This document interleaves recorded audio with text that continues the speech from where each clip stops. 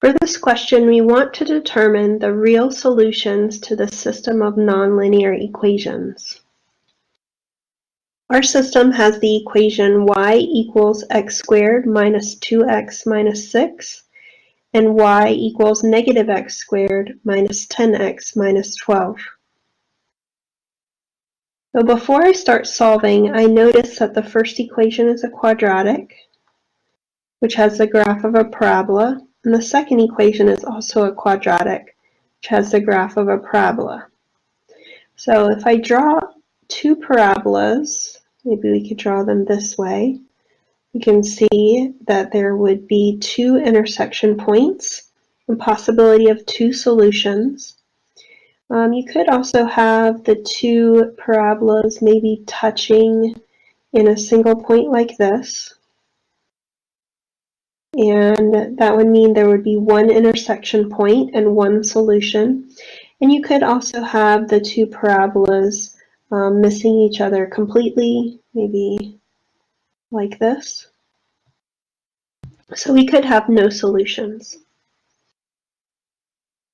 So for this example, we have the potential of two solutions, or one solution, or no solution.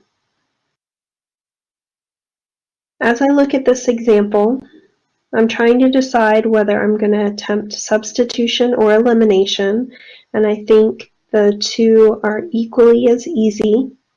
I'm noticing that both equations already have a variable solved for, y. We have y equals, which is the first step in the substitution method. In addition to that, I can see that the variables, the like terms of y are lined up, the equal signs are lined up. We have like terms of x squared lined up, like terms of x lined up, and our constants lined up. So this also lends itself very well to doing the elimination method. If you choose to do the elimination method, y is the variable that I would try to eliminate, because you have two different x terms, an x squared term and an x term, and it is really hard to eliminate both of them at the same time. However, you only have one y term, so you can eliminate that y. But I'm going to use the substitution method on this example. We already have y solved for, and we'll substitute it into the other equation. And when I make that substitution, I'll have the equation x squared minus 2x minus 6 equals negative x squared minus 10x minus 12. This gives me a quadratic equation, and I want to move all the terms to the same side. So I'm going to add x squared on both sides, giving me 2x squared on the left. I'm going to add 10x on both sides, giving me plus 8x on the left. And I'm going to add 12 on both sides, giving me a plus 6 on the left. All the terms on the right cancel out.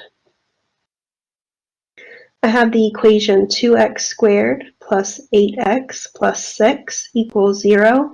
It's a quadratic equation, and I'll try to solve this by factoring. All of these are even numbers, so I'm going to start by factoring out the greatest common factor of 2. And that leaves me with x squared plus 4x plus 3. And then I'll continue to factor that trinomial that's remaining. X times x is x squared. 3 times 1 is 3, and positive 3 and positive 1 will add up to be the middle of 4. We can set each one of those factors equal to 0 to get solutions of x equals negative 3 and x equals positive 1. So I might have an ordered pair where x is negative 3 and an ordered pair where x is 1 being the solutions to the system. I have the x coordinates, and I'll try to find the y coordinates. I'll use that first equation of y equals x squared minus 2x minus 6. If x is equal to negative 3, then y is negative 3 squared minus 2 times negative 3 minus 6. That's 9 plus 6 minus 6, and we get 9. So one of our solutions is negative 3, 9. Let's do the same thing with the other one. If x is equal to positive 1, it looks like I made a mistake there. It should be negative 1. If I solve x plus 1 equals 0, that's negative 1. So x equals negative 1. Then y is equal to negative 1 squared minus 2 times negative 1 minus 6. That's 1 plus 2 minus 6.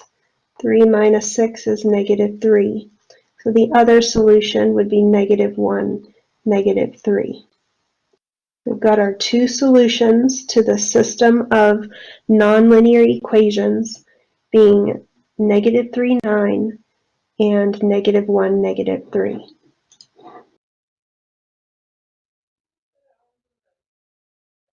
Thank you for checking out my videos. Have a great day.